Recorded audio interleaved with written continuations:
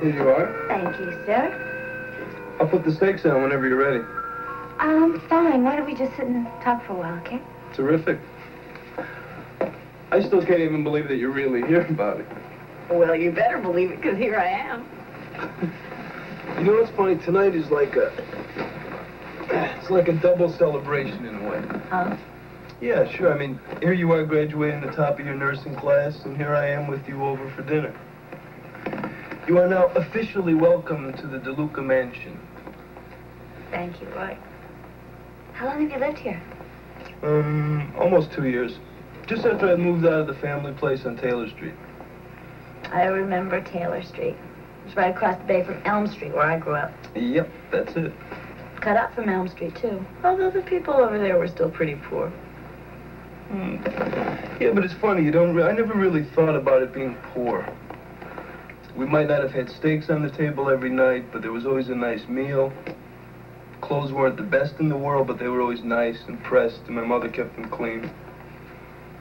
Luke and I knew exactly how poor we were. We couldn't wait to get out of that tenement and away from the smell of disinfectant in the hallways. Bobbie, what did you do after high school? Why are you always so curious about that?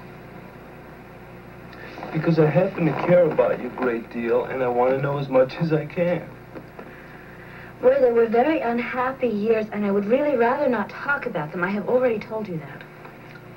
Bobbie, look, I care for you a great deal. And I want to know everything that there is to know about you. We made a pact, remember? I'm not going to ask you about your work, and you don't ask me about my past. Yeah, I know that we made a pact, but it's just that I care a lot, that's all. No, it's out of bounds. Why don't you show me the rest of your apartment now? You can see it all from right where you are. Oh, really? Oh, yeah. Over there we have the Leonardo da Vinci kitchen. We have a macrame door. We have a painting. We have a lamp, a chair, and tic-tac-toe. And that's it? And that's it. Where's the bedroom? You're in it. See, that's what's nice about having a studio apartment. Why, where do you sleep? Sometimes on the sink, or I sleep over here. On the couch? Yeah, well, you see, that's what's nice. It's not really a couch. It's a convertible sofa. And do you know what this convertible sofa does? What? It turns into the nicest, coziest double bed you ever saw in your life.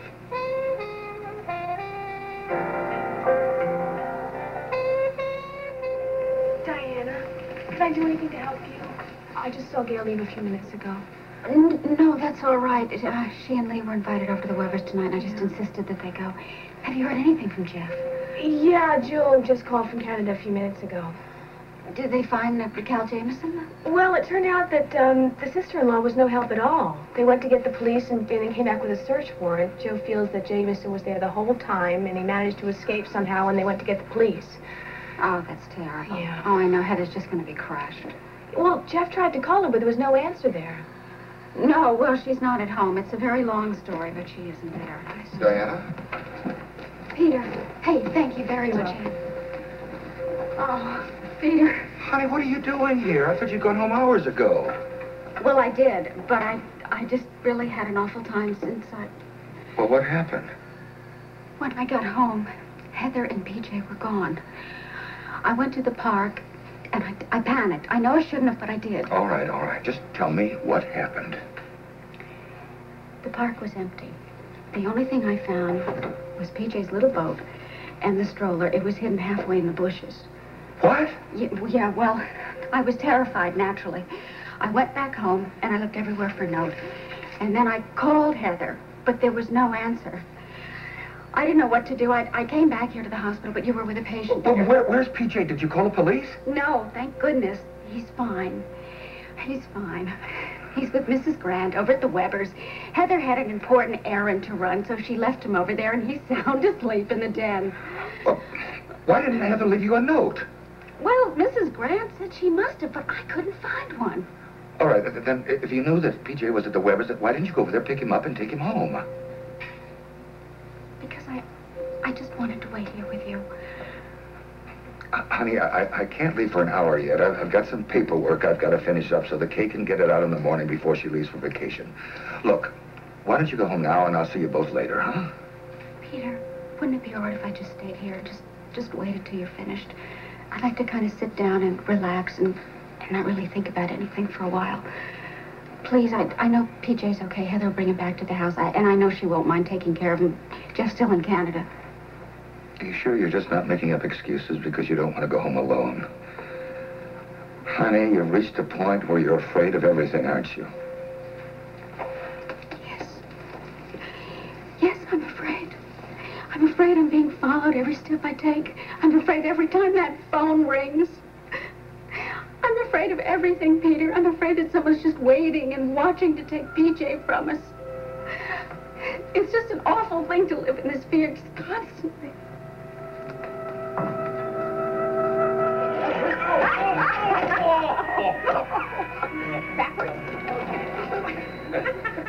Excuse me, I just spoil your fun, but I think it's time for PJ to have his dinner. Oh, yeah. Go have dinner. Well, Would you like to get hey, some to eat? yes, right now you eat everything Annie Alice says, okay? We're exhausted. No, kitchen's this way. Would You you don't pick have to this? worry What is that? about that. Remember, This little child Caterpillar. will go to the dining room. Well, by eating up a storm, you know, Matt and Ryan are out there eating everything in sight. I hope there's something left for when Gail and Lee get here. I'll see to it. Okay. I'll get it. Oh, hi. How are you? That's all right. I'm playing with the young man there. Oh, yeah. Yeah. Well, I had to stay at the hospital with Diana because she was just so frantic about, she didn't know where PJ was. Oh. PJ has been here for quite a while. Yes, I know. Well, I finally persuaded her to call Mrs. Grant, and then she was greatly relieved to find out he was here. Oh, boy. Well, he's here and they're having a good time. In fact, if we want to eat, I think we better get outside because Spence's two boys have been eating everything in sight. Okay? All right. Lead the way. Out here, we're going to have some folks. Aren't you proud of Scotty finishing at the top of his class after everything that he's been through? Of course I am. You know, as far as Scotty's concerned, I think this graduating from law school was just another hurdle he had to get over so that he could marry Laura as soon as possible. Oh, I'm sure it was. That's all they talk about or think about anymore. But let's not tell them about their honeymoon until we've eaten and the boys are in bed. How's that? Fine. Okay.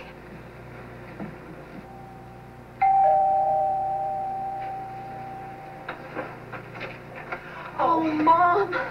Honey, I have been worried sick. Oh, honey, you look like you've been through the wars. Well, I feel like I have, too. What happened? Did Jeff talk to Cal Jameson? No, I was able to prevent that. Oh, thank heavens. But Jameson kept me hostage at gunpoint. What? Shh. Where is everybody anyway? They're out at the barbecue. What do you mean he kept you at gunpoint? Well, I had to pose as his wife at the airport and on the plane coming back here, too. Do you mean to tell me that you brought Cal Jameson back to Port Charles? No, the plane was headed for New York and he stayed on. I was just so scared that Jeff and Kelly were going to catch that plane back. Well, thank heavens they didn't. Oh, honey, Dinah Taylor has called here and she is worried sick. I mean, when she didn't find you at the house, she went over to the park, and of course she didn't find you there either. Now, why didn't you leave that poor woman a note? Well, I was too upset to think about anything. I'll get PJ back to the Taylors now and come up with some kind of an excuse. Yeah. Well, you better come up with a good excuse for Jeff, too, in case he hears about it and wonders where you were this afternoon. Oh, I know. Jeff's birthday is coming up. I'll say that I took the afternoon off to arrange some kind of a surprise present for him, but I've got to get PJ back right now. So where is he? Oh, my gosh. He's in the kitchen. I was just giving him his dinner.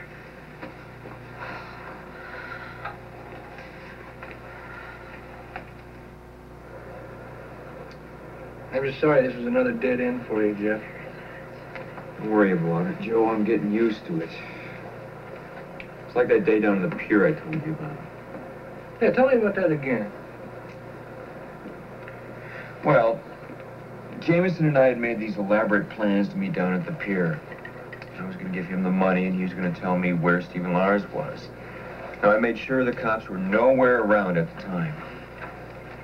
But when I got there, Jameson was frantic. He was sure he was walking into some kind of a trap. Pulled a gun on me, and he ran away, even after I showed him the money. No, that's not logical. I'm telling you, Joe, the hardest part about this is going to be telling Heather now. I'm glad she wasn't home when I called. I want to tell her in person. You really love your wife, don't you? Yeah, I do. A lot. You guys childhood sweethearts? No, nothing like that at all. As a matter of fact, we had some pretty rough times before we finally got together. Can I ask you a personal question? Sure. Were you and Heather separated, that she was in New York alone with the baby? Joe, that's a part of my life that I'm not too proud of. See, Heather and I were not married when Stephen Lars was born. And that's what I meant by the rough times. And when I finally realized that I should be helping Heather with the son, and I went to New York, Heather's landlady told me that Stephen Lars had died of pneumonia while Heather was sick herself. And that's what Heather and I both believed right up until Jameson started calling me. When did you and Heather finally get married? It was quite a while after she came back to Port Charles. And everything was just going great for us until around Christmas when she had the miscarriage. It must have been a heck of a shock for both of you, huh? Yeah, it was. Especially for Heather. She always felt that losing Stephen Lars was her fault. And she promised me another son. And now that she knows that she can't have another child, she blames everything on herself. That's why, Joe, that's why finding Stephen Lars now is so important to me. Was Heather's pregnancy unusual? I mean, was there any signs that there were going to be a miscarriage? No, that was pretty strange, too. Heather was in perfect health, and the miscarriage just didn't make any sense at the time. You know, and it happened the same day that I was supposed to meet Jameson at the pier. Heather still hasn't gotten over that, and here I am flying home with more disappointing news. She sure is crazy about that Taylor baby, isn't she? Yeah, she sure is. You know, I don't know how she would have gotten through all this if she hadn't had PJ to take care of.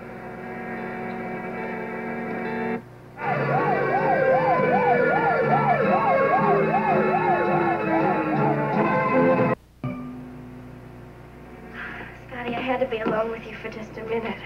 I mean, it was fun in the backyard, but suddenly I said to myself, if I can't be alone with Scotty somewhere so that he can hold me, I'll just die. That's fine with me. Oh, Scotty. Sometimes when we're with other people, I can't wait for them to get lost so that I can have you all to myself. Hold you. Kiss you. Tell you how much I love you. Do you know how much I love you? How much do you love me? This much.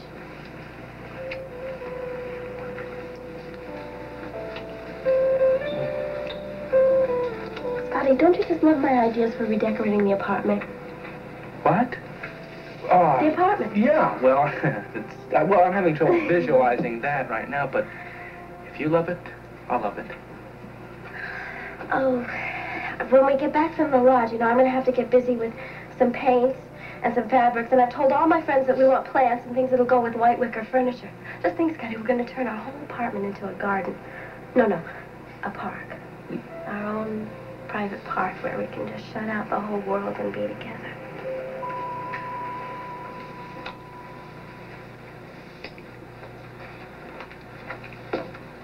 If you all can tear yourselves apart long enough, the steaks are just about ready. Oh, they are? Okay. Dad, it's been such a long time since you got married to Mother. I guess you've forgotten how frustrating it is to be close to the person you love and still not nearly as close enough. Come on.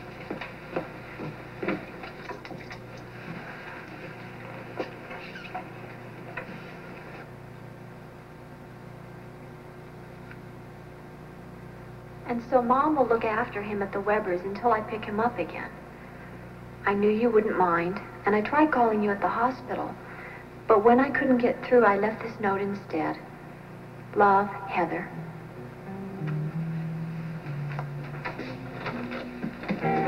Hello, Peter and Diana. Heather. I've been so happy to see anyone in my whole life. Diana, I'm sorry if I did anything to upset upset you.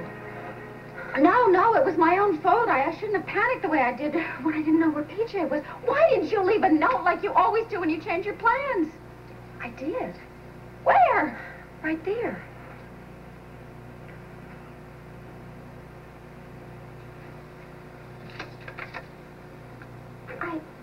I didn't even see it. Diana, it was right there when I brought PJ back. I looked everywhere. Jeff's birthday is coming up, and I had something very special picked out for him. So I wanted to act on it right away before it was too late. It's all right. It's all my fault. Don't apologize. Excuse me, I just want to lie down for a little bit. I'm so tired. Oh, Peter, I'm so sorry. No. Diana was right just now. It's not your fault, Heather. But I've never seen her so depressed and unhappy. I know. I'm just afraid that she might be getting the crack under the strain. By the way, I was sorry to hear that Jeff and Kelly didn't get to see Jameson today. What? You didn't know? No, I haven't heard anything all day. Oh, Peter, I was praying so hard that it would all work out. Well, I'm sorry to be the one to tell you. Ann told Diana and me at the hospital today. I thought Jeff had tried to reach you. I'll never see my little boy again. I know it. Heather, now come on. You mustn't give up hope. No, he's gone. He's gone forever now. Now, no.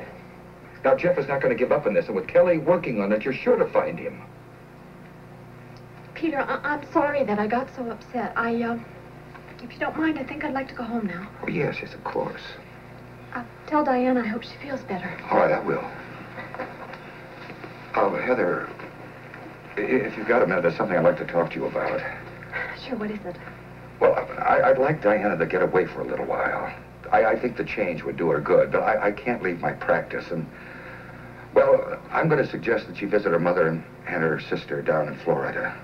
I think that would be good for Diana. Well, my only problem is PJ. My schedule is so changeable, and, well, I don't think I can take care of him properly, so if it's not too much of an imposition... Well, I wonder if he could stay with you and Jeff while Diana's away. That is, if I can convince her to leave.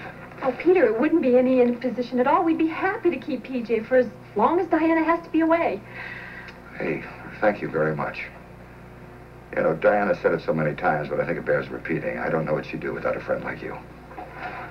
Well, look, I'm going to see how she is now, so my best to Jeff, huh? I will, Peter.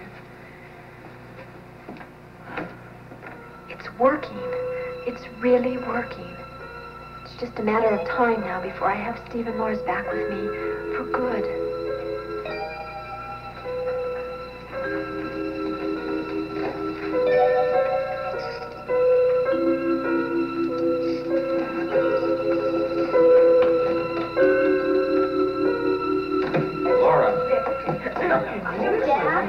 Do you promise to call the park department tomorrow? Yes, for the 10th time in a row. Yes, we'll do it tomorrow, I promise. Good.